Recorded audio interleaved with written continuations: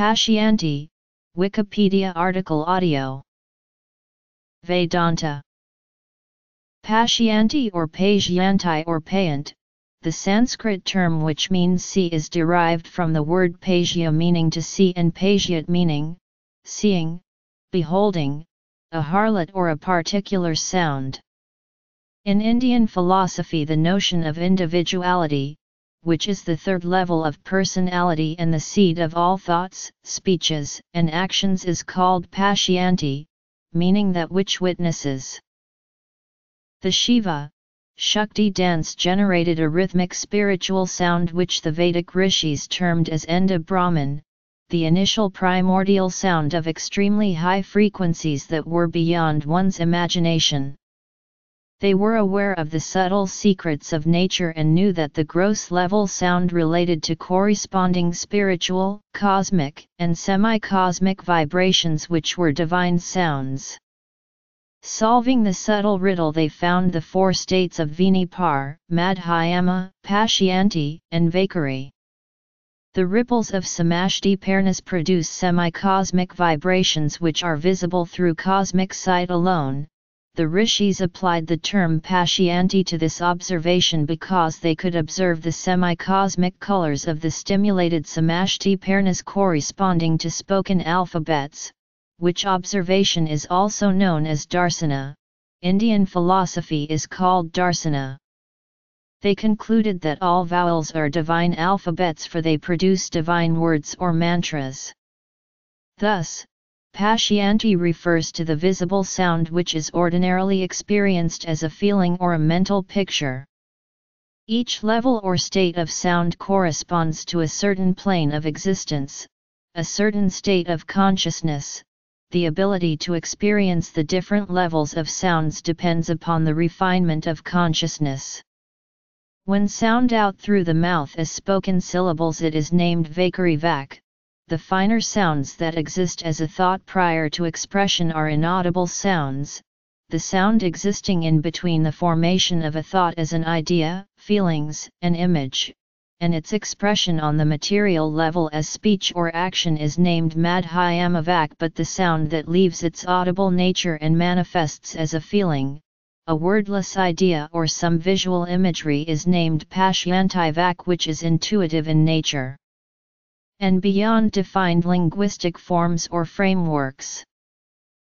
Bhartrihari explains that Vaikari, the most external and differentiated level of language, on which speech is uttered by the speaker and heard by the hearer, has its temporal sequence fully developed. Madhyama represents the thinking level of the mind. Pashyanti is the finest relative level where there is no distinction between the word and the meaning and there is no temporal sequence, and Par is the fully unmanifest level of language beyond Pashyanti. He associates the Pashyanti level of language with Sphota, representing a meaning as a whole, existing in the mind of the speaker as a unity. Sphota or the whole meaning comprises Dvani and Artha. Haney points out that the unity of name and form, of sound and meaning, on the level of Sphota in Pashyanti applies mainly to Sanskrit language, and Artat is of the opinion that the language beyond speech is the language of nature whose grammar has not yet been discovered. Pashyanti, representing the subtlest level of nature, is the closest to nature itself.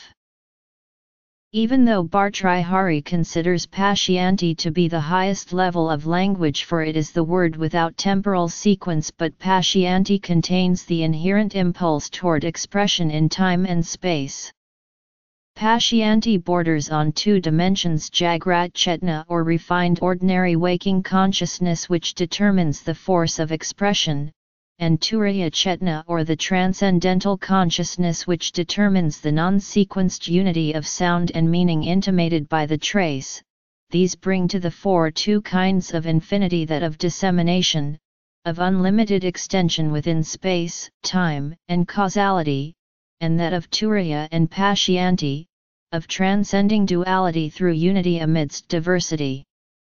According to Advaita school, the access of the unity of language and consciousness on the level of Pashyanti and Par results in the siddhis referred to as attainments or accomplishments in the Yoga Sutras. Pippalada tells Satyakama Jabala that the status of the seeker depends on the depth of meditation. He uses two significant words, abhidhyanam and ma with makron tra with makron, also used by Patanjali. Meditation has three matras or levels. The one who has gone beyond Vaikari and Madhyama and reached the Pashyanti stage of meditation can become one with the Absolute and need not be born. Sankara explains that Pashyanti corresponds to the junction point between the ordinary waking state and pure consciousness. A word spoken or thought in the ordinary waking state is only a partial expression of an eternal meaning or transcendental signified. Tantra, like the Vedas, recognizes four levels of speech. Vaikari is the audible speech located in the throat and manifest during the waking state. Madhyama is thought located in the heart and manifest during the dream state. Pashyanti is illumined speech located in the navel and manifest during the deep sleep state, and Par is the transcendent located at the root center and manifest during samadhi. The power of speech must be brought down to the base of the spine to allow the energy of consciousness to ascend upward as Kundalini to awaken higher potentials. Pashyanti is the state of seeing, the perceptive or the illumined word. It is the sound that perceives and reveals the truth. Tara represents the illumined word. Yoga Kundal Upanishad 3.18-19 tells us that sound sprouts in Par form, it becomes two-leafed in Pashyanti form, buds in the Madhyama form and blooms in Vaikari form.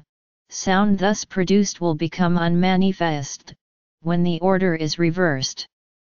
Shabda Brahman is the source of sound and is in the form of sound which is unmanifest, therefore it is called Par and appears to express the kinetic part of the static quiescent eternal reality.